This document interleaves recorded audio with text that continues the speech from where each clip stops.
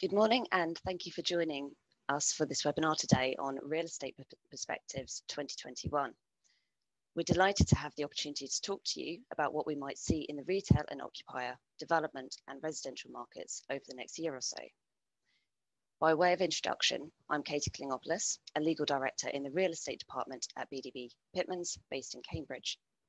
With a background of working for residential and mixed-use developers in both Cambridge and London over the last 10 years, my particular focus is on development across East Anglia, London and the South East.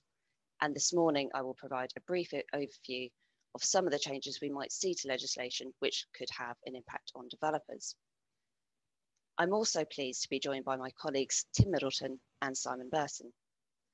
Tim joined BDB Pitmans at the beginning of September last year as a partner in our private real estate group. Tim has a wealth of experience in all residential property matters and comes to us from a Cambridge-based firm where he led the largest residential team in the city, specialising in providing high levels of service to their clients. And today, he will provide a view of the state of the residential market as we head into the brave new world of 2021. Simon set up the Cambridge office of BDB Pitmans in 2017 and heads up the commercial real estate team. Simon has over 25 years experience acting for the full range of real estate clients on transactions from the complex to the day-to-day. Simon's focus is on investors in real estate and corporate occupiers with an emphasis on the retail sector, and he's here to give an overview of the trends within those sectors.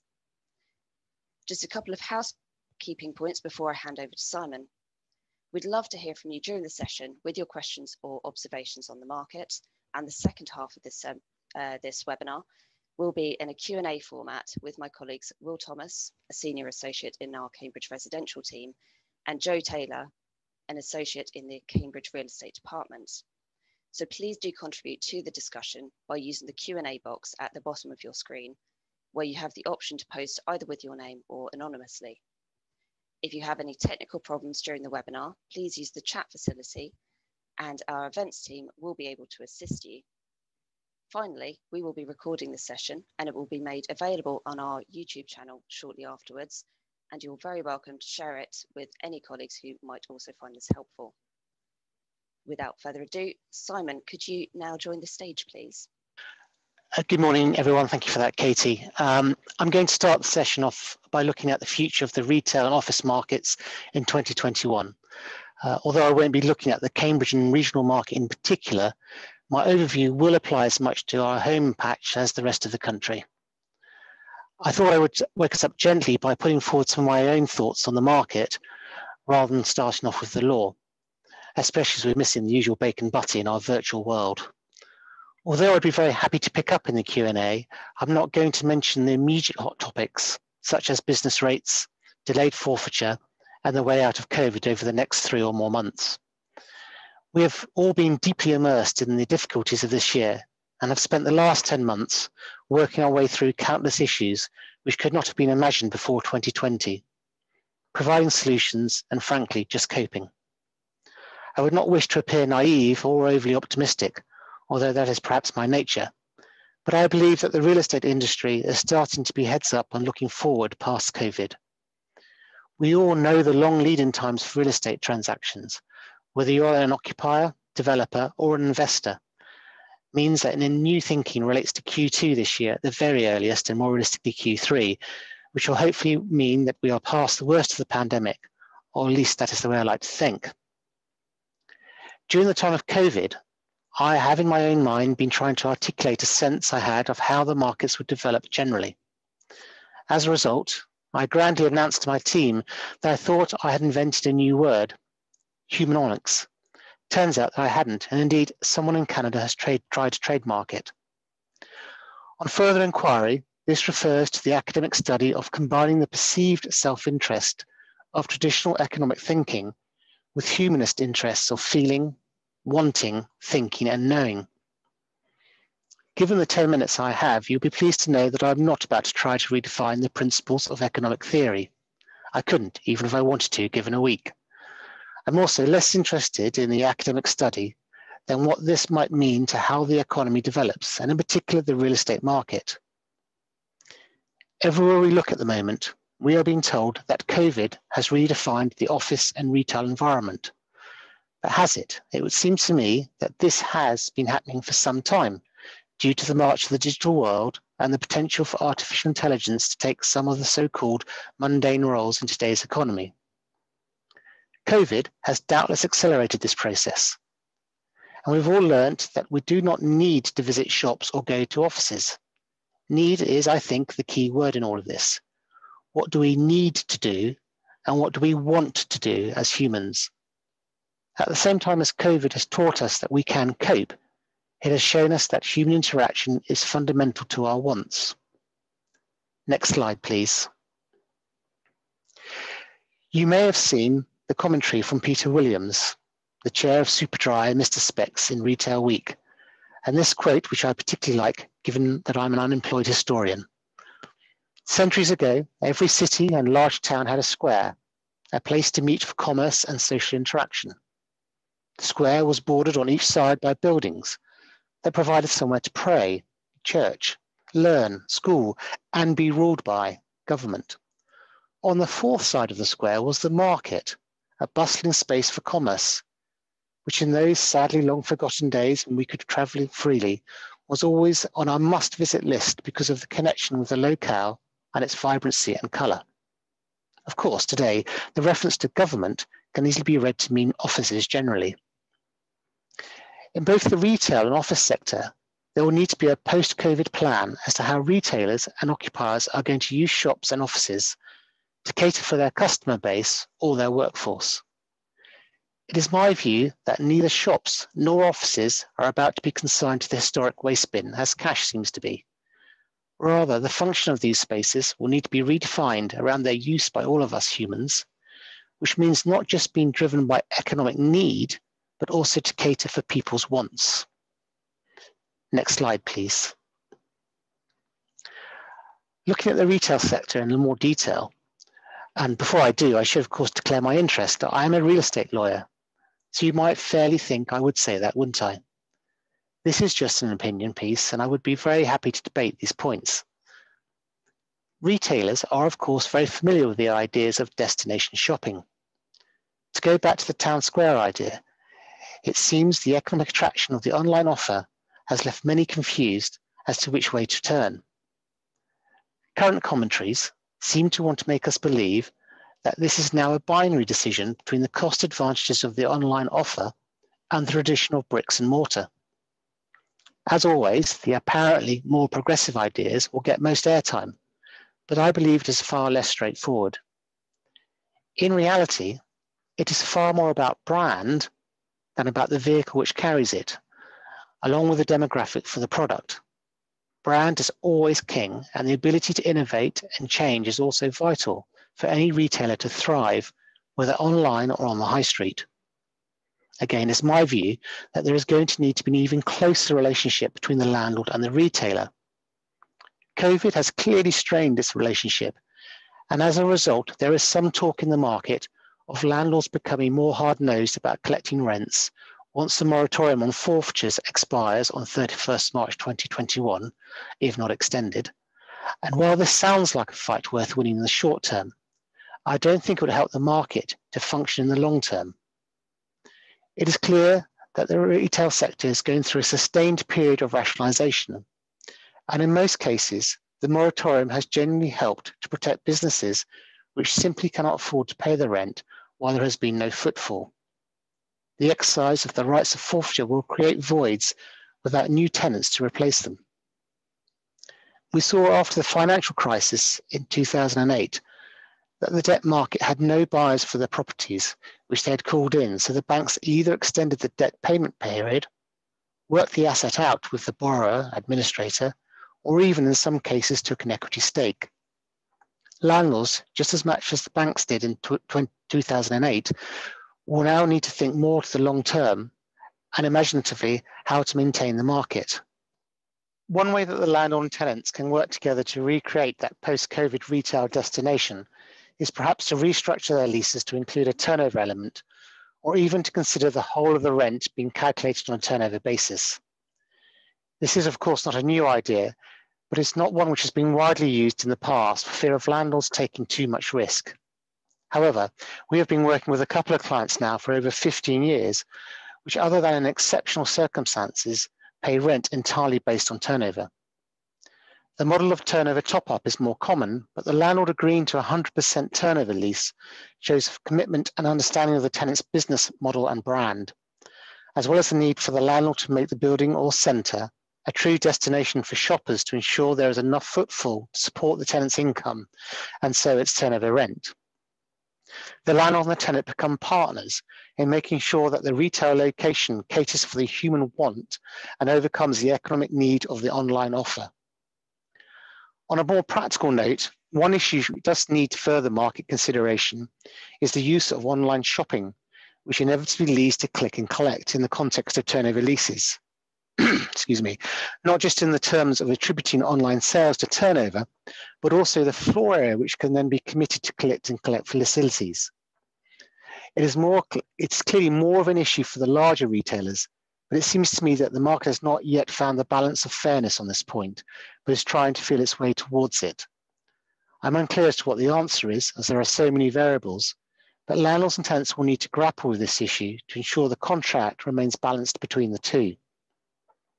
Next slide, please.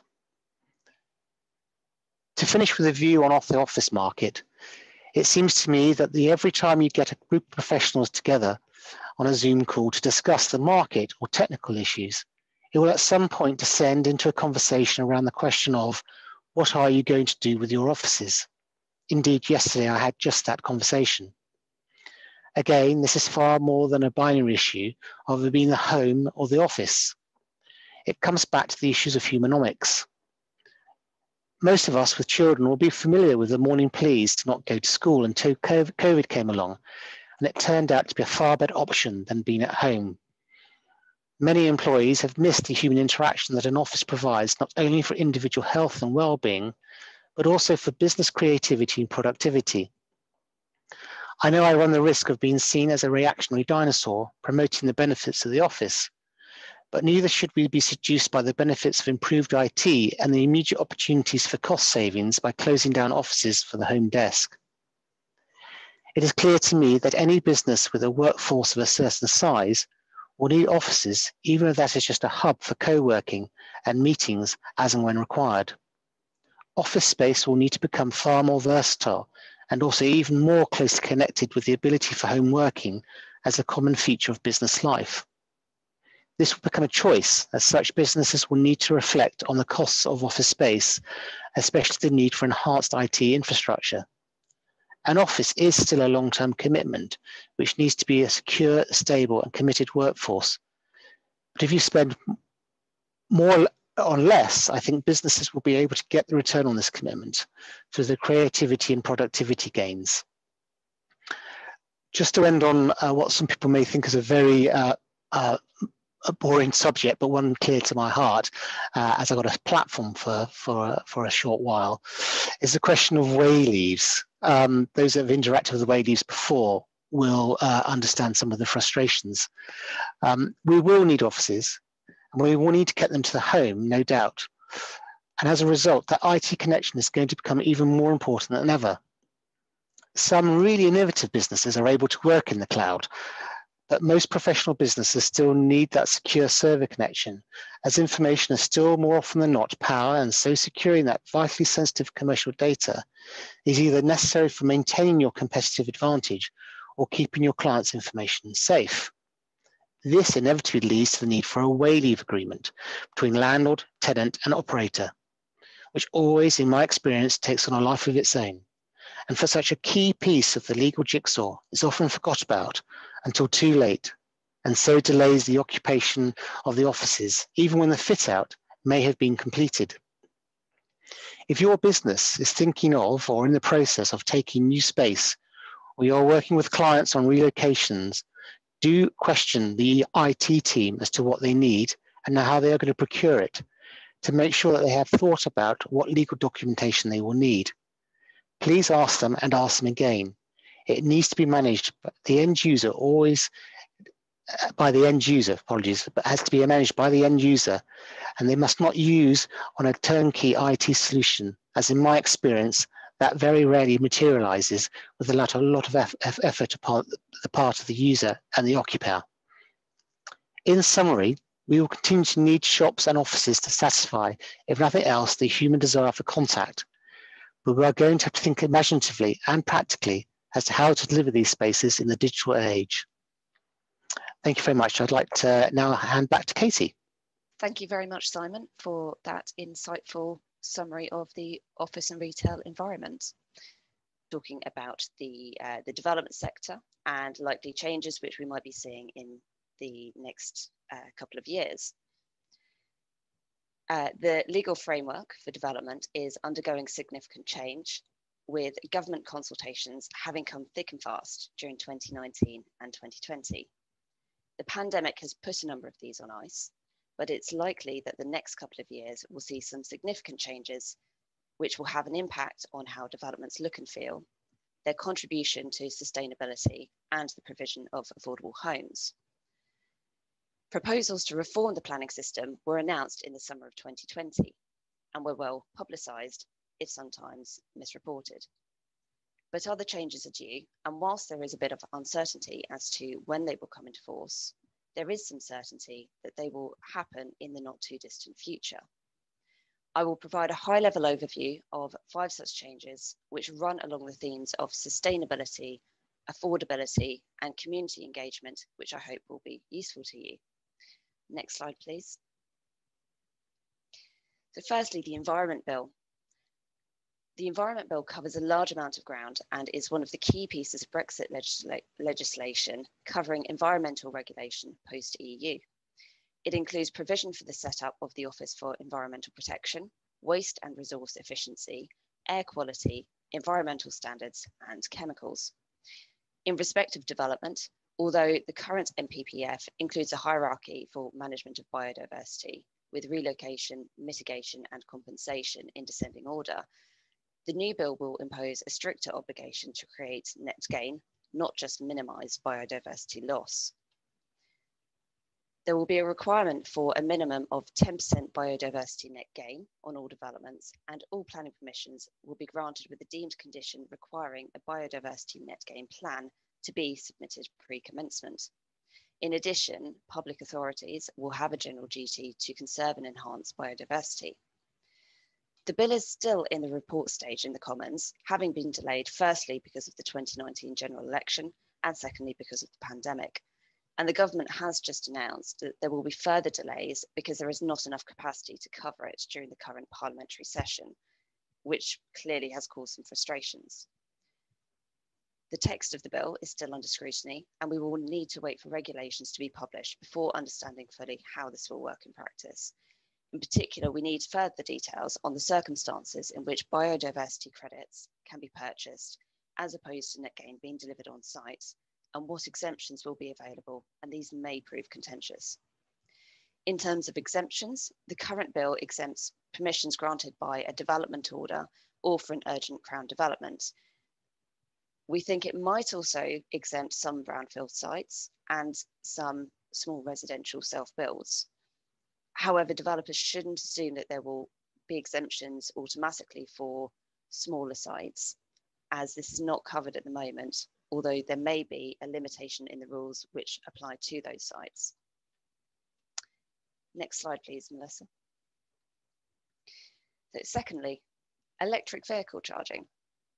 Now, the Department of Transport consulted last year on its proposal to require EV charging points in new residential and commercial buildings as part of its Road to Zero strategy. The headline points were that all new residential buildings with associated car parking should include charging points. All existing residential buildings with more than 10 car parking spaces which undergo renovation should at least have one charging point and cable routes in all other car parking spaces. All new commercial buildings with more than 10 car parking spaces should have at least one charging point and additional cable routes in other spaces. And all existing commercial buildings with more than 20 car parking spaces should have at least one charging point by 2025.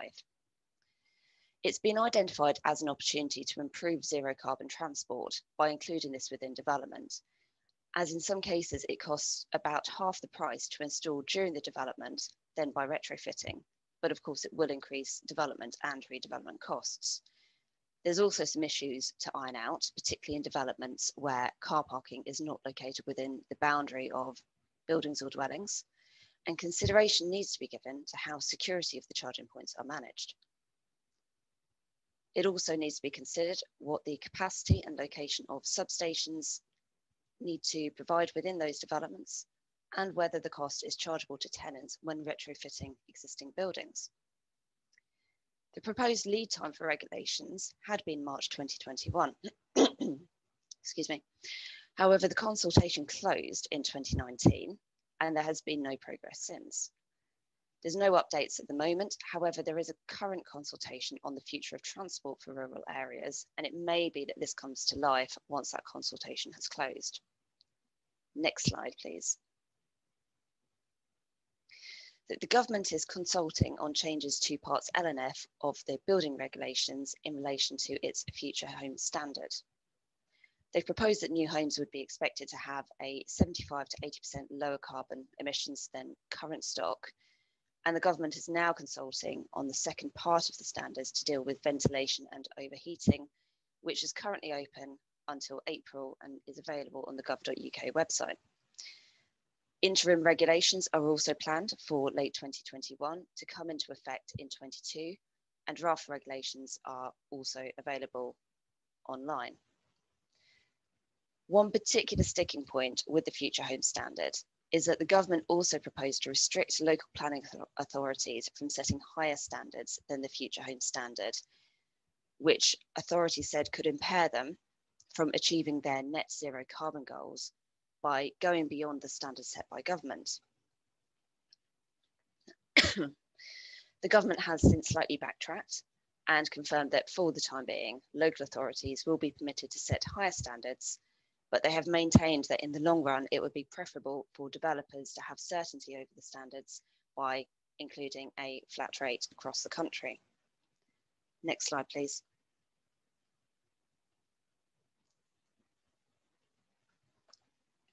Fourthly, shared ownership, and the government is consulting on changes to the shared ownership model at the moment.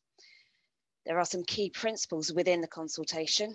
So firstly, the initial minimum stake, which can be purchased as a share owner, would be reduced to 10% as opposed to 25%. There's a proposal to allow staircasing in increments of 1% per year without requiring a new valuation, but with the price being adjusted up or down in line with local house price inflation. Landlords are required to provide index valuations for gradual staircasing at least once per year, and for staircasing in larger shares, the current valuation requirements will still apply. There will also be a 10-year repair-free period, which will cover building and structural repairs and repairs to the external fabric of the building. Apologies, my throat's just going.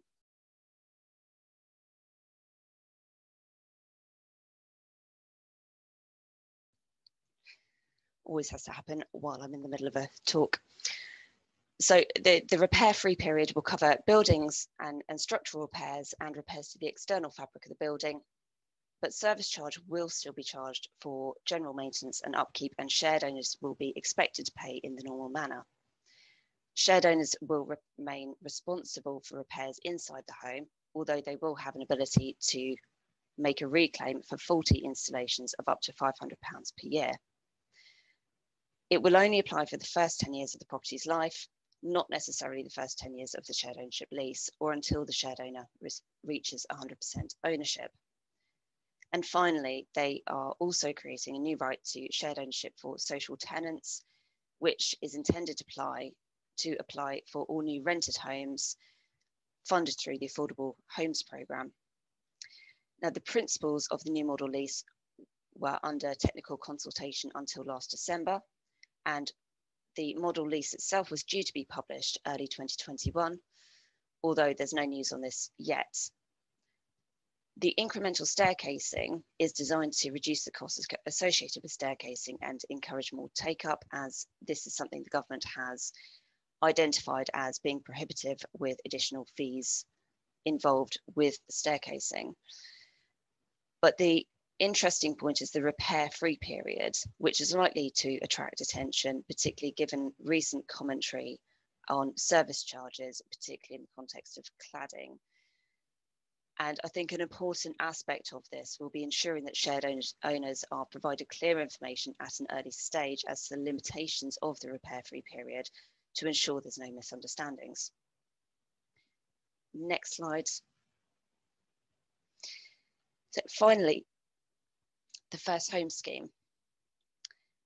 The government has been consulting on offering discounted homes for local first-time buyers, and that consultation closed last year. The government has now published its response and is working to finalise the details of the scheme. However, it is trying to bring it forward as soon as possible. The scheme is expected to provide for the delivery of homes to first-time buyers for at least a 30% discount to market value. The discount will apply in perpetuity, and in some parts of the country, a discount of up to 40 or 50% will be permitted, depending on the affordability ratios. First homes will be available to those with a local connection, with local planning authorities setting out what this means for their area. However, local restrictions are expected to only apply for up to 3 months from when a property goes on sale, and developers will be required to provide evidence that they have actively marketed the houses to local people before the restrictions can be lifted. There will be price caps applied of £250,000 outside London, £420,000 inside London, and income caps will also apply for the eligible buyers. The first homes will have a restrictive covenant to ensure that discounts are passed on to future purchasers, and restrictions on lettings will be imposed to ensure they're used as principal homes. The government intends to develop a model agreement for first homes and a mortgagee protection clause to provide reassurance to lenders and secure the finance coming into the market. And it's expected that first homes will constitute a minimum of 25% of all affordable units secured through developer Section 106 contributions. Now, that was a very, very quick run through 5 key points, and there was a lot of detail there, I appreciate. If anyone would like details of the consultations I was referring to, do drop me a line and I can send over the links to the various pages on the gov.uk website if they're interested. So that's the development side covered. I can now pass you over to Tim Middleton, who will look at the residential side. If you would like to join the stage, Tim. Thank you, Katie, and good morning, everyone. My opening line was going to be about whether you could have a graveyard slot at 9 o'clock in the morning, and if so, then this is it. But unfortunately, Simon seems to have been the graveyard slot for us today, which I think is a real pity because he had an excellent presentation. So I hope we can record that and people can watch it later on if they want to. Nevertheless, I'm going to keep this relatively short and relatively light, I hope, hoping that some people will be awake by the end of it. Although I should add, for anybody who's seen me present recently, I'm afraid there's going to be no photographs of motorbikes in this one. So if I could start with the first slide, please. It's about the residential marketplace generally. I'm not going to spend much time speculating on what is going to happen to the market for residential property in forthcoming months and years. That is because there are analysts and commentators who are far better qualified than I am to predict what might happen in the future. In particular, some of the large agency firms employ their own economic experts to statistically analyse past trends and economic indicators to enable them to model what future trends might be. And yet I'm not aware of any commentators who successfully predicted the sustained boom in the residential property market, which occurred after the lockdown of last spring was eased. From which I have concluded that predicting the future is a mug's game and not one that I am going to play. Next slide, please. However, I will make one observation about the market for prime residential property in Cambridge, which is the one in which I have predominantly operated. And this is that it has proved remarkably resilient in the past. I arrived in Cambridge at the end of a deep recession when prices and activity across the country had slumped severely, including prime Cambridge residential property. And yet, within a couple of years, prices had largely recovered and activity levels were back to normal. And when the London market declined badly a few years ago, Cambridge remained largely unaffected. This is because there is a very limited supply of prime residential properties in Cambridge and a transient and wealthy population which competes strongly for them. Thus, buyers of these properties commonly have to enter into a lockout agreement to secure them, and a good number never even come to the market at all. So, I am cautiously optimistic that Cambridge will weather some of the headwinds that are probably coming our way better than most markets will. Since I'm not going to comment further on the market itself, I will therefore consider some legal trends which could impact on the future for residential real estate in the months and years to come. Next slide, please. Unless your home is a cave in Outer Mongolia, you will know that the SDLT holiday the government introduced after the first lockdown will end on 31st March. Indeed, a strong argument could be made that I should be helping Mrs. Miggins to complete her purchase of 7 Acacia Avenue rather than speaking to you this morning. Well, I'd rather be speaking to you. With anyone who can complete their purchase before 31st March standing to save up to £15,000 of SDLT, it does not take a soothsayer to predict that the next few weeks are going to be extremely busy for those of us transacting residential properties. As a result of which, I'm going to make my one cast iron prediction of this presentation, and that is that I will be taking some holiday in April. There has been much speculation about whether the government might extend the holiday because of the cliff edge nature of its ending and the impact this might have on the market generally. Indeed, only last week a debate took place in Parliament in which, predictably enough, the MPs who took part were of the view that the holiday should be extended, whilst equally predictably, the government spokesman gave no such commitment. My own view is that the country has hemorrhaged far too much money already keeping the show on the road, and that the only circumstances in which this might happen would be if the government felt forced to prevent house moving in March in order to control the virus. And there's nothing to suggest that might happen at this point. So, what will happen after the 31st of March? There is little doubt that there will be a period of adjustment and a hiatus in the market. If residential property lawyers are flat out at the moment, then that is generally getting existing transactions through by the deadline, rather than taking on the new ones which would form their pipeline for the spring and early summer. Whether things get back to normal, and if so when, I will again leave others to speculate upon. Next slide, please. I have thought for some time that there could be a significant difference between the markets for freehold and leasehold residential properties in Cambridge. I remember a few years ago selling a nice leasehold apartment overlooking the river, which I had bought for my client some 10 years previously. And I was surprised to see how little it had increased in price during that time, having seen freehold properties do so by considerably more than that amount in the same period. If I am right, then with so many new apartments having been built in Cambridge recently, the law of supply and demand suggests that this trend might continue and even increase. But there are also legal problems for leasehold flats, which can only exacerbate any such division, of which the problems which have arisen after the fire at Grenfell Tower are the most significant. Since these have recently received national coverage in newspapers and on television and radio, I imagine most of you will be familiar with them. But put briefly, these are the issues. Firstly, the government decreed that all blocks of flats should be inspected to establish whether they had cladding of the type used at Grenfell. A new form EWS1 was introduced, by which it could be certified that the building was or was not safe, and mortgage lenders decided they would not lend on flats in a building which did not have a clear certificate. Unfortunately, there were hardly any inspectors available to produce these forms for the thousands of buildings which needed them, and the result was tens of thousands of flats became unsaleable. Secondly, if an EWS1 form could be obtained, but then confirmed that there is cladding which needs replacing, the cost can run into many millions of pounds.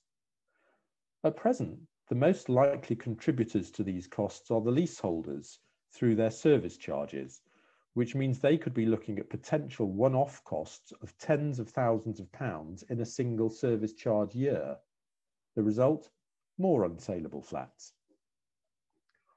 At this point, I was going to say that there is speculation the government will fund the cost of these works, and that I didn't think this would happen for the same reason that the SDLT holiday is unlikely to be extended, or that developers will be forced to do so. And I thought that would be difficult, so long as they had complied with the current building regulations when the development was completed. However, yesterday, The Guardian carried a story which says that the government will today announce a £5 billion grant for leaseholders and a £2 billion levy on developers. So perhaps it is just as well I decided not to play the speculation game. We will have to see how this plays out, but it is likely that leaseholders will still have to pick up a proportion of the costs for cladding removal, and in the long run, the most likely solution to this will be the creation of a scheme enabling the amount of those costs to be borrowed on a long-term basis. That way, the repayments and interest could be factored into the annual service charge spread over, say, 25 years. This will avoid the one-off hit which most leaseholders will be unable to afford, and will provide the transparency that's regarding payment of these costs in the future, which all buyers will require. However, in the meantime, again, many flats will remain extremely difficult to sell. Next slide, please. In recent years, it has increasingly been asked whether the leasehold regime has a future for the sale and ownership of blocks of flats. This has largely been fueled through problems caused by the many flat leases which have recently been granted with excessive ground rents and frequent escalations in those rents. Once more, this has caused thousands of flats to become unsaleable. After years of increasingly strident statements and a number of different reviews, in January this year, the government announced its proposals regarding residential leasehold with great fanfare. These are, firstly, that existing leaseholders will have the right to extend the terms of their leases to 990 years with no ground rent being payable. Secondly, that a common hold council will be set up to finally get common hold adopted as the favoured regime for owning and managing blocks of flats. This is all well and good, but as with so many government announcements, this begs as many questions as it answers. In this case, the big questions are these. Next slide, please. What will the price for an extended lease be? The announcement mentioned that the concept of marriage value will be abandoned. That's the enhanced price a freeholder will receive for an extended lease when the existing lease has less than 80 years of its term remaining. But generally, a significant part of the price to be paid for an extended lease derives from the income stream which the lessor will lose by having the ground rent reduced to zero. This means that those with high and escalating ground rents are often unable to afford the price of even the current 90-year extensions. Now, governments have generally been loath to reduce the value of property assets by means of legislation of this type. So it remains to be seen how the price of these new extended leases will be determined and whether they represent the passport out of the troubles which so many existing leaseholders are suffering from at present. Next slide, please.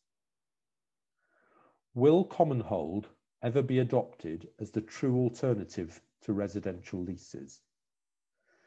It's approaching 20 years since common hold was introduced to the UK, and it has laid dead in the water ever since. That first scheme may not have been perfect, but it is intrinsically a fair system because it gives control of the building to those with the greatest interest in it, the flat owners. It has also underpinned the condominium system in the US and been used for many years in countries such as Australia. So why has it not worked here? Apart from some obvious shortcomings in that first iteration, the overwhelming reason is that developers have failed to adopt it when setting up their schemes. Indeed, far from doing so, since common hold was introduced, some developers have exploited the leasehold regime by imposing high and escalating ground rents in order to enhance the residual value of their freeholds, or, worst of all, have sold leases of houses and included an escalating ground rent in those as well. So, is there a reason to believe that things might be different this time around? There is, and this is why. Firstly, the practices of those rogue developers who exploited the leasehold system have been the subject of intense press and government scrutiny, which has largely fueled the current proposed changes. Secondly, the government has finally got up a head of steam and is intent on legislating on leasehold reform, even finding time for this amongst all the stringencies caused by Brexit negotiations and a certain virus. But the main reason why it might happen this time is because the government has also said that all future leases of residential properties must be granted with no ground rent being payable.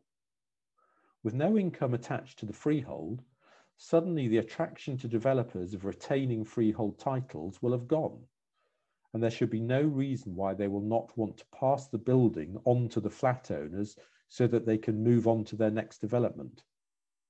Common hold is the natural vehicle for doing so. When making their announcement in January, the government declared that this was the greatest shake-up in leasehold law for 40 years. For once, they might have underplayed it, for if common hold becomes the accepted vehicle used for selling flats, most future developments of residential flats will have left leasehold law behind forever. Well, that's the end of my presentation, so I'm going to pass back to Katy to run the next part of the session. We've obviously now got Joe and Will joining us as well. And I thought we might start, while it's fresh in your mind, Tim, I wonder whether we might start with a question to you. So there's it's not why am I wearing a suit when nobody else is it, Katy? That could be one of the questions, absolutely. I was actually more going to ask about the freehold and leasehold divide, and the fact that we've got an awful lot of leasehold properties in Cambridge. We've had a previously submitted question through, which was along those lines, asking about an article about the death of buy-to-let, or purported death of buy-to-let, due to the gradual administrative and legislative squeeze. Could it be true?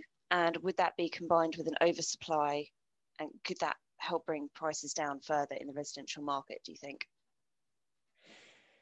I think the buy-to-let market has been dying for a while now. I think it must be a couple of years ago. I remember having a conversation with an estate agent who was about to launch a new block of flats and so on, and he told me that when he'd done a similar launch a year previously, he'd expected to sell 80 to 90% of the flats to buy-to-let investors, and a year later it was completely the other way round.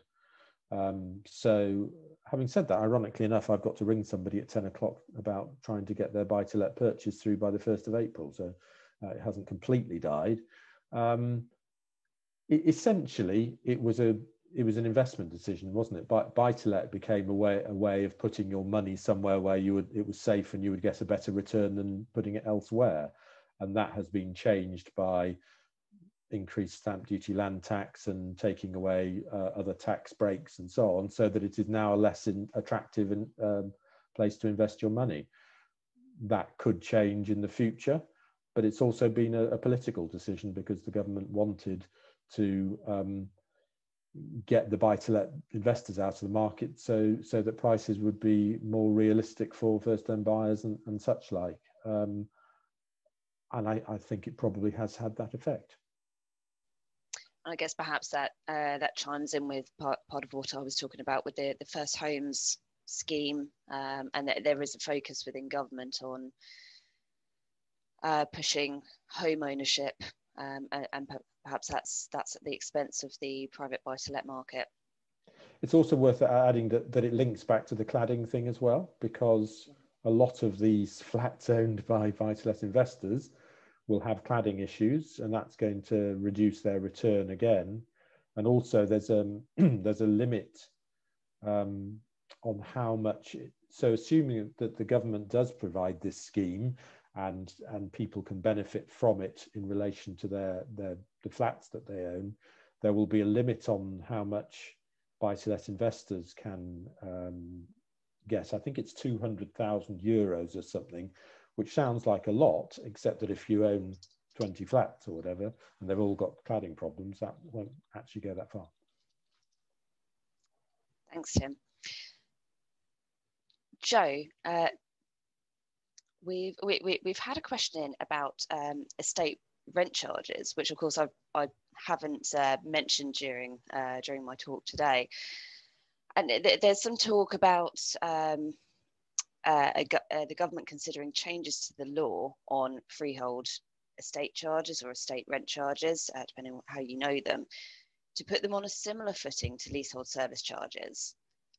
Do you think developers should be worried about this, and what do they need to know about the new proposals? Okay, thanks for that. So just to sort of recap the current position, maintenance of common parts and estate roads up until adoption on new housing estates are usually dealt with by sort of one of two ways, either a service charge in a leasehold arrangement or by way of an estate rent charge for freehold homeowners. Currently, the most popular sort of arrangement is the leaseholder service charge setup. And importantly, with these sorts of arrangements, there are various legal protections in place to protect the homeowners. First, they've got to be consulted in relation to the charges. The charge must also be reasonable, and any dispute that does arise must be referred to the Property Chamber Tribunal, I think, and that's a much more streamlined process. I agree that the government's attitude towards the grant of long leases on residential estates is likely to see a rise in the in freehold estate charges, and in these circumstances, houses would be sold on a freehold basis, and the developer would retain the common parts and the estate roads. Then the developer or a management company would then maintain the common areas and often require the freeholders to contribute to the cost of maintenance. Importantly, in this freehold arrangement, there isn't the same level of protection. There's no reasonableness test, and any dispute must be referred to the small claims court, which is a much more drawn out affair and can rack up significant costs. The government has now committed, I believe, to giving freeholders the equivalent rights as leaseholders. As far as I'm aware, there's no timetable for this, but obviously the government has other things on its mind at the moment. So I think you asked whether should the developers be worried, and the answer, well, my opinion is not unduly. The changes introduce some form of parity between leaseholders and freeholders, and it seems fair that a freehold homeowner benefits from the same protection as a leaseholder. In particular, that the estate charges should be reasonable and that a suitable and appropriate dispute resolution procedure is in place. The key to note is that developers of houses will need to consider reserving rent charges if they want to recover the cost of estate management fees. And also, as a final point, and as with service charge arrangement and leasehold arrangement, care will need to be taken when drafting the estate rent charges to ensure that they cover everything that it needs to. Thanks, Joe. Will, coming over to you. Another area where the sale and purchase of leasehold transactions suffer in comparison to freehold properties relates to the management information, which is required to obtain from the landlord or the managing agents. Are there proposals to regulate this area to make the provision of such information both quicker and cheaper? Morning, everyone. Quick answer is yes, but they are just proposals. If you've ever dealt with a flat buying or selling, you'll be aware of the pinch point management packs pros, whether through delays, difficulties in getting them, costs. It can be a nightmare for us sometimes. In 2019, the Ministry of Housing, Communities and Local Government ended a consultation in relation to this and came up with 3 proposals. Nothing's happened since then, so the proposals are still live, but they're hardly the top of the legislative agenda at the minute. So they said that the first is that these packs must be limited to £200 plus VAT. You have to provide information within 15 days, and you can't charge more than £50 for updating them, because sometimes they go stale and you need to pay again to have the information reproduced. All very worthwhile suggestions, all very useful, but the main problem with these is that it's not the landlord who's making these charges more often than not, because a landlord, a freehold, is usually cost neutral, and it's their managing agent that is providing that professional service and collating information. And so they're not necessarily going to want to reduce their fees to £200 plus VAT, somewhere below that anyway, but you do often get instances of fees being considerably higher than that, especially in prime central London, for instance, where management packs can be produced by solicitors because the properties are so complicated and so expensive. They will have lawyers do it for them, and their packs can be £500, £600, £700, £800 plus VAT, an enormous amount of money, not necessarily in relation to the value of the property. And then, of course, what happens to the balance over £200? Presumably, it'll be passed through to the landlord to join the general management fees. And it hasn't actually been decided yet, but it's definitely a grey area. Thanks, Will. Simon, our webinar attendees are particularly interested to know your views on how the office market in Cambridge is responding to the pandemic and the work from home edict. Do you see any growth in the office market in Cambridge coming through? And is there a change in what occupiers are looking for? Thanks, Katie. As to the question of growth, I think that's going to be very difficult to, and that's really crystal ball gazing into the future. I think the advantage that Cambridge has, it's all about quality. It's quality of that combination of the IT infrastructure and the location. I think you have to make a reason for someone want to come to an office. We can't sort of have dormitory offices. And I think Cambridge is very well positioned for that, with, if you like, standard offices around the station. You've got the potential for growth around North Cambridge Station, and then of course you have offices mixed with R&D facilities or warehousing as you go further out of Cambridge. So I think certainly there is a strong quality of office in and around Cambridge. But I think the key change I was sort of trying to allude to is the fact that you won't need the large size footplates, and we don't have many of those. I think that's one of the great advantages, that we do have quite a mix of floor plates available in the office market in Cambridge, and that allows for a lot of flexibility. And I think that's key. I think what landlords will need to do if they want to maintain their advantage is that those offices need to be well connected to the infrastructure, need to be accessible through public transport, which most of it is. And I think there is going to be a change, but it isn't. There isn't going to be a flight to the home desk. There are lots of issues with home desk. I mean, if we all go to the home desk, I'm sure a lot of those people who, what we should have been doing a year ago with those sort of desktop assessments and ergonomics, or I can't remember what it's called now, but all that kind of stuff, I'm sure we haven't been doing that properly. And so from an employment point of view, there are a lot of issues for employees working at home as well. So I think Cambridge is very well placed because it is innovative. It has got good stock. It has got IT infrastructure. So I'm not sure, but there will actually be growth, but there will be a reorganisation around those sort of more flexible working areas. I also don't think there'll be a big rush to the serviced office space. There isn't a lot of that in Cambridge at all, really. There's probably only 2 or 3 locations, and I don't think it does allow for that sort of come and go. You still have to take a contract for a period of time. It's an option, it's an alternative, but I don't think some people seem to think that's a solution. It's just one of the options that's available. Thanks, Simon. And I think we might do one more question. Possibly we will go to Tim for this one, if we might, and we'll probably make this our last question because I'm conscious of the timing. So Tim, as you've pointed out, the cost of replacing cladding is a huge problem, and there's obviously been situations where first-time buyers have had serious financial issues, sometimes declaring themselves bankrupt, because of the costs associated within the service charge. Can you see this happening more and more, or is there going to be a resolution to this?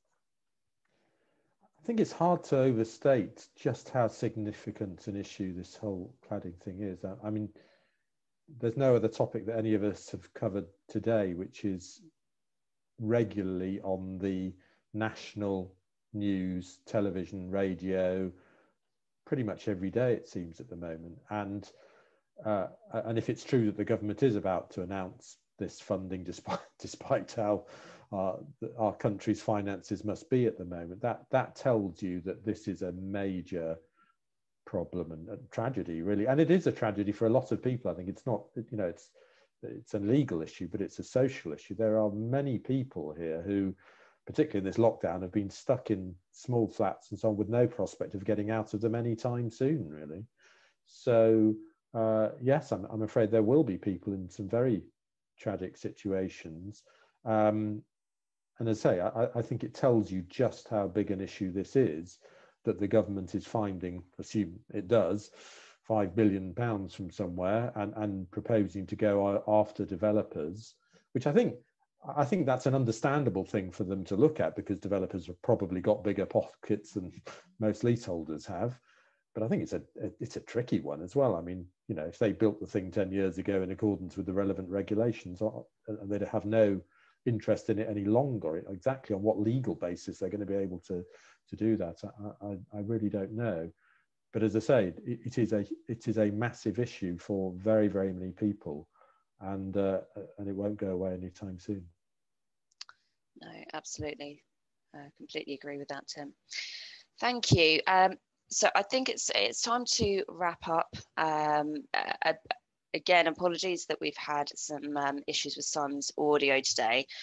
We have a recording of this which will be put online shortly after this session, and I think possibly because I I cut him off while he was in the middle of his presentation. We will re-record Simon's session and also record his comments on the questions that were coming through in relation to the office market. If you have any other questions or you would like to continue the discussion with us, please do get in contact with any of us. It would be great to speak to you, and we would be really interested in your views on the subjects we've been covering today. Just as a quick heads up, we have a series of webinars which we are running at the moment, some internal ones, but also particularly relevant for this audience. You might be interested to note that we are sponsoring a built environment networking conference on the 3rd of March titled the Thames Valley Economic Growth and Development Conference. And later in the year, we are also sponsoring the East of England Economic Growth and Development Conference on the 6th of July. And if you'd like any more details about those, do get in touch or have a look at the Built Environment Networking website. So it just remains for me to thank our panelists today. It's been very useful to have this conversation, and thank you to all of our attendees for listening, and keep in touch, and we hope to see you very soon.